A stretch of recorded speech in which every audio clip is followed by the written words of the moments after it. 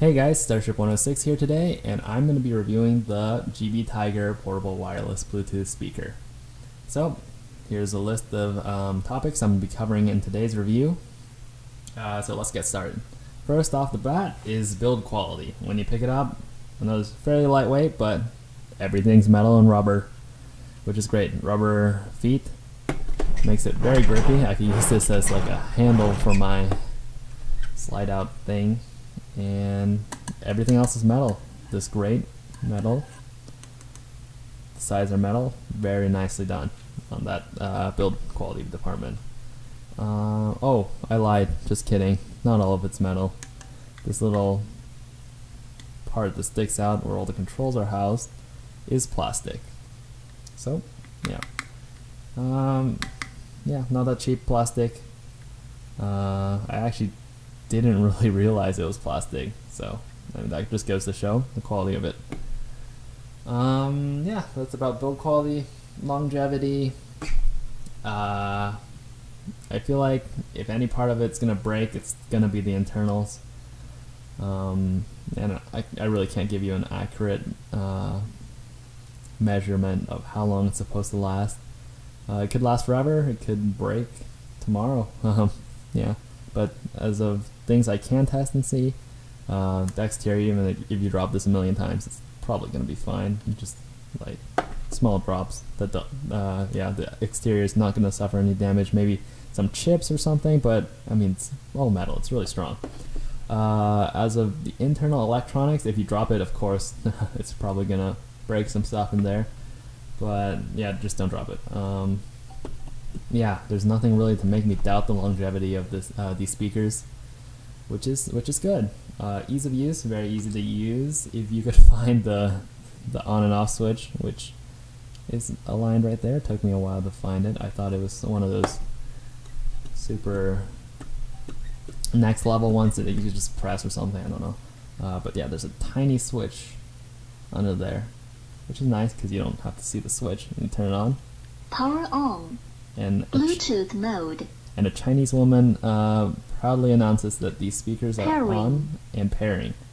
And so you just connect Disconnected. Oh, okay. Yeah, my phone's currently connected to something else. But yeah, you just turn on the Bluetooth on your phone and boom, it's connected like that. It says there's supposed to be an aux input. There isn't. I'm not sure if it says on the description, but in the instruction manual it does say there isn't an aux cord, so it looks like it's only Bluetooth. Yeah, I believe that was ease of use that I just said. Maybe it wasn't. Yeah, but it's easy to use there. Effectiveness. I'm gonna tie in sound quality as well because these are speakers. Very effective. Seriously, for how much is it? 18 bucks. It's very, very effective. There's it goes up pretty loud for something this small. Like here's it in my hand. For something this small, it gets really, really loud, and you can hear it even when it's at the most quiet mode, most loud. Oh my god, I can't speak. The loudest mode and the quietest mode, you could hear it without any visible distortion or audible distortion. Wow. Yeah. Bass as well. For something this small, I expected it just to be kind of like a higher quality version of phone speakers, but this actually packs some bass in it, especially at the higher volumes, which is very impressive. For something $18, I did not expect that at all. Yeah, that's about the effectiveness. Aesthetics, personally, this looks great. I mean, it's just a little thing, looks really modern, sits in the corner, it's really nice. It's full metal construction, only makes it look nicer. When you turn the light, it kind of glows out the bottom, reflects off the table, looks super nice as well. Shiny on the steel trim around. Yeah, I'll leave it up to you to decide if it looks good or not. Yeah. The price on this is actually pretty amazing. $18 actually, my bad. Yeah, that's under 20 bucks, and you're getting a lot of speaker for the money.